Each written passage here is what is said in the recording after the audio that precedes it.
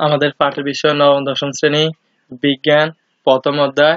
প্রথম অধ্যায়ের নাম হচ্ছে উন্নততর জীবনধারা। তো এই উন্নত জীবনধারা উন্নত খাদ্য, উন্নত বস্ত্র, উন্নত বাসস্থান, উন্নত চিকিৎসা পদ্ধতি, উন্নত শিক্ষা সবকিছু হলে একটা জীবন উন্নত হবে। তো আমরা এই অধ্যায়ে শুধুমাত্র উন্নত খাদ্য নিয়ে আমরা আলোচনা করব। প্রথম পাঠের নাম হচ্ছে খাদ্য ও পুষ্টি। পুষ্টি বিজ্ঞান অনুসারে আমরা যা খাই তার সবই কিন্তু খাদ্য নয়, মানে বিজ্ঞানীরা যা বলতেছে আর কি। শুধু সেই সব আহার্য বস্তুকে খাদ্য বলা হবে যেগুলা খেলে জীবের বৃদ্ধি হবে, দৈহিক বৃদ্ধি হবে, শক্তি উৎপাদন হবে, রোগ প্রতিরোধ এবং ক্ষয়পূরণ হবে। এক কথা দেহের পুষ্টি সাধন করে। তাহলে যেগুলা খেলে দেহের পুষ্টি সাধন করে সেগুলাই খাদ্য। পুষ্টি সাধন বলতে কি বুঝে? দেহের বৃদ্ধি, ক্ষয়পূরণ, শক্তি উৎপাদন, রোগ প্রতিরোধ। পুষ্টি হলো পরিবেশ থেকে প্রয়োজনীয় খাদ্য। এবার পুষ্টির সংজ্ঞাটা কি? পুষ্টি হলো পরিবেশ থেকে প্রয়োজনীয় খাদ্যবস্তু আহরণ করে খাদ্যবস্তু। আচ্ছা যাক, আমরা এখানে বেশ কিছু খাবারের ছবি দেখতেছি। তো এগুলা সবগুলোই কিন্তু আমাদের রোগ প্রতিরোধ করবে এবং আমাদের এই দৈহিক বৃদ্ধি ঘটাবে এবং শক্তি উৎপন্ন করবে। তাই এখানে যাদের ছবি দিচ্ছি তারা সবাই খাদ্য।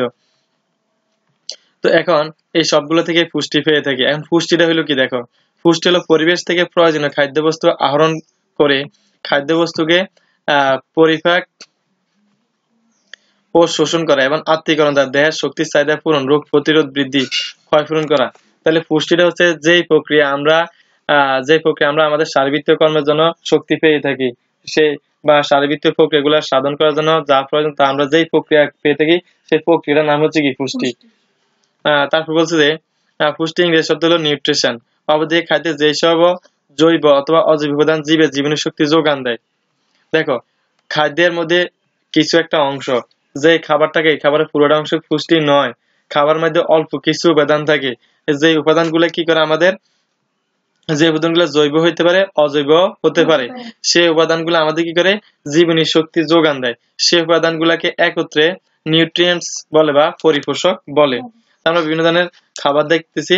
তা আমরা এই ক্লাসগুলোতে প্রত্যেকটা ক্লাসে যে খাবারের ছবিগুলো দেখাবো, এই খাবারগুলো হচ্ছে আমাদের মানসম্মত খাবার, যে খাবারগুলো উন্নত জীবনের জন্য প্রয়োজন।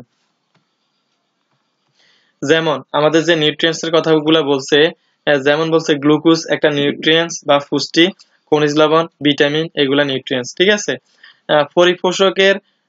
পরিপোষকের মানে নিউট্রিয়েন্টস এর পুষ্টির পরিপাকের প্রয়োজন হয় না, প্রাণীর খাদ্যের মাধ্যমে পরিপোষক গ্রহণ করে। অর্থাৎ নিউট্রিয়েন্টস গুলা খাদ্যের মাধ্যমে আমরা গ্রহণ করি। আমরা বলতে পারি খাদ্যের কাজ প্রধানত তিনটি। সেই তিনটি হচ্ছে যে তোমার খাদ্যের দেহের গঠন করা, বৃদ্ধিসাধন করা, ক্ষয়পূরণ করা, রক্ষণাবেক্ষণ করা। তো আমরা এখানে একটা ছবি দেখছি যে ছোট থেকে আমরা বড় হচ্ছি, ঠিক আছে, আর এটা খাবারের মাধ্যমে, ঠিক আছে। এবং আমাদের শরীরে প্রতিনিয়ত ক্ষয় হয়, অর্থাৎ প্রতিদিন অনেকগুলো কোষ মারা যায়। এছাড়া আমরা বিভিন্ন দুর্ঘটনা, রোগে, বিভিন্ন কারণে আমাদের শরীরে যে ক্ষয়টা হয় সেটাও পূরণ করে নেয় খাদ্য। এরপর আমাদের রক্ষণাবেক্ষণ, অর্থাৎ এক কথা বলবো যে আমাদের শরীরকে রক্ষা করা আর কি, রক্ষা করাটা হচ্ছে কি ধরনের জীবন হাত থেকে রক্ষা করা বা বিভিন্ন ধরনের রোগের হাত থেকে রক্ষা করাটা হচ্ছে রক্ষণাবেক্ষণ, সেটা খাদ্যগুলো থেকে। তা আমরা একটা কাজের মধ্যে মূলত বেশ কয়েকটা অপশনে ছিল।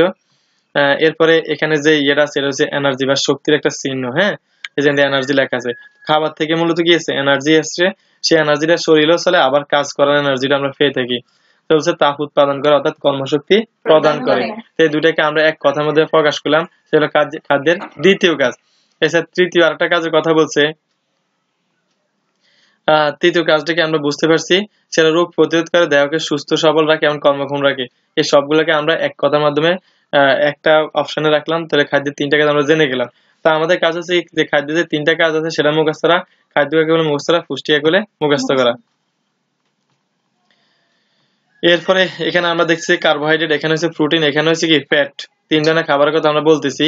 তো এখানে সেই কথাটা বলা আছে। খাদ্যের উপাদান আমরা ছোটবেলা থেকে জানি 6টা, যে সেগুলো শর্করা, আমিষ, স্নেহ, ভিটামিন, খনিজ লবণ, এমনকি পানি। এগুলোর মধ্যে শর্করা, আমিষ, স্নেহ পদার্থকে মূলত দেহের পরিপোষক খাদ্য, অর্থাৎ দেহের মধ্যে নিউট্রিয়েন্টস দেয়। কি দেয়? শর্করা, আমিষ এবং স্নেহ। স্নেহ আরেক নাম হচ্ছে ফ্যাট, আরেক নাম হচ্ছে চর্বি জাতীয় খাবার। এগুলো দেহের পরিপোষক খাদ্য। তো এই তিনটে হচ্ছে পরিপোষক খাদ্য। কোন তিনটা? কার্বোহাইড্রেট মানে হচ্ছে শর্করা, প্রোটিন মানে আমিষ, ফ্যাট বাড়ি হচ্ছে স্নেহ। খাদ্যের স্নেহ এবং শর্করাকে বলা হয় শক্তি উৎপাদক খাদ্য। তাহলে শর্করা থেকে কি হয়? খাদ্যে শক্তি উৎপাদন হয়, দেহে শক্তি উৎপাদন হয়। এবং স্নেহ থেকেও কি হয়?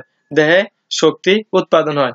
ঠিক আছে, তাহলে এই দুইটা খাবার শুধুমাত্র কাজ হচ্ছে কি দেহের শক্তি উৎপাদন করা, অর্থাৎ দেহের প্রয়োজনীয় শক্তি সরবরাহ করা। আর আমিষের আমিষের আমিষযুক্ত খাদ্যের কাজ কিন্তু ভিন্ন, সেটা অবশ্যই দেহ শক্তি দেয়, এছাড়া সে আরো বেশ কিছু কাজ করে থাকে, সেগুলাকে বলা হয় দেহ গঠন করা হয়, দেহ গঠন করে। তাহলে আমিষ দেহকে গঠন করে। ভিটামিন, খনিজ লবণ, পানি দেহের সংরক্ষক খাদ্য উপাদান, যেগুলো দেহের রোগ প্রতিরোধে সাহায্য করে। দেখো, রোগ প্রতিরোধ করে বলে নাই, বরং রোগ প্রতিরোধে সাহায্য করে। কি কি? খনিজ লবণ, পানি এবং ভিটামিন। বুঝলে তো?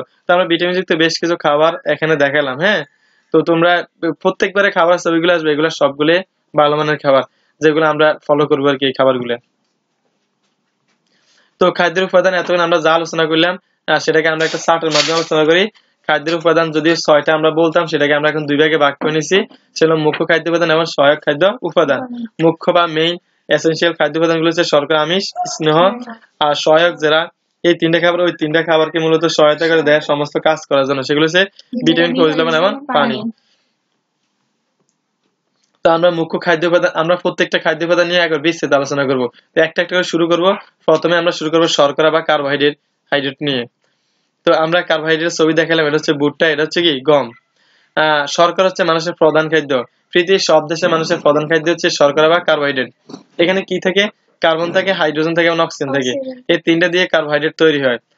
শর্করার কোনো বর্ণ নাই, মানে খাবারের বর্ণ নাই বলছে। হ্যাঁ, ভুট্টা রঙিন দেখতেছি, কিন্তু আসলে উপর রংটা কিন্তু কার্বোহাইড্রেট না। ঠিক আছে, ভিতরে যেটা রঙহীন সেটাই মূলত কার্বোহাইড্রেট।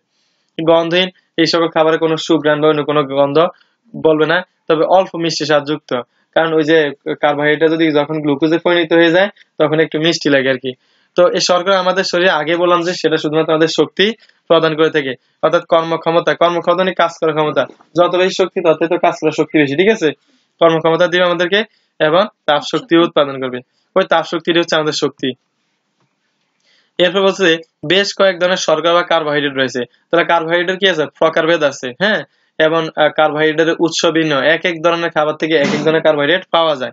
যেমন তোমার উদ্ভিদ উৎস এবং উদ্ভিদ উৎস, অর্থাৎ যেই ধরনের কার্বোহাইড্রেট উদ্ভিদ থেকে পাওয়া যায়, তার মধ্যে অন্যতম হচ্ছে স্টার্চ, ইংরেজিতে বাংলাদেশে শ্বেতসার, গ্লুকোজ ইংরেজিতে গ্লুকোজ, ফ্রুক্টোজ ইংরেজিতে সুক্রোজ, ইংরেজিতে সেলুলোজ ইংরেজিতে। আর প্রাণীজ উৎসগুলোর মধ্যে আছে ল্যাকটোজ আর আছে গ্লাইকোজেন, এগুলো ইংরেজিতে। তাহলে দেখা যাচ্ছে অনেক ধরনের কার্বোহাইড্রেটের নামগুলো কি কি? Starch, glucose, fructose, sucrose, cellulose, lactose, glycogen, এটা সবাই কার্বোহাইড্রেট। এ থেকে আহত আমরা কয় ভাগ পেলাম? স্পষ্ট দেখা যায় 2 ভাগ পেলাম। একটা হলো উদ্ভিদ উৎস, একটা হলো কি প্রাণীজ উৎস। উদ্ভিদ থেকে যেগুলো পাওয়া যায়, প্রাণী থেকে যেগুলো পাওয়া যায়। তো আমরা আমাদের এই ক্লাসটা এখানে শেষ করলাম, বাকি ক্লাসগুলো ধারাবাহিক পরবর্তীতে আলোচনা করবো।